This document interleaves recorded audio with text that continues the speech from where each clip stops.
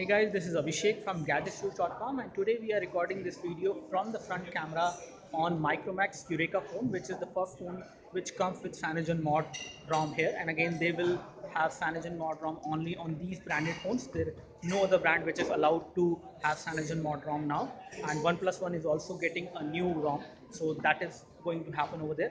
As far as the clarity is concerned, this is how the clarity will be when you record a video from the 5 megapixel autofocus camera which we have on the front of the Micromax Yureka phone, from which we are recording this video. And you will also get an idea about the audio clarity because the audio is also getting recorded through the microphone on this device. There are two microphones on this one. There is a secondary microphone for noise cancellation, so it should be doing that. As of now, you should be able to hear my voice clearly as compared to any other background noise which is there. So in terms of colors, I would say it is producing decent colors. It is not too great in terms of color production, the front camera, but it is decent enough, I would say.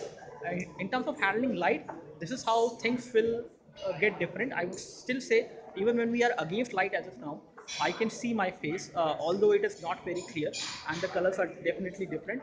And still, it is handling light pretty well from the front camera. As far as rear or as far as the scenario is concerned in which the light is falling on my face directly as of now, as you can see, I can see myself pretty clear, and details are also good when I record a video from the front camera. So you can do a high definition video chat from the front camera, which is possible. You can also record high definition video recording from the rear camera.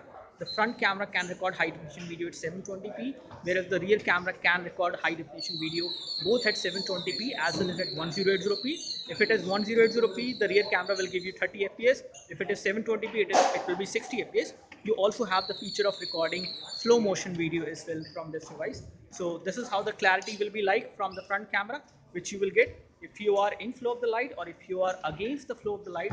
This is how things will change. So that's all from us. Do let us know if you have any specific question for this device. We would love to help you.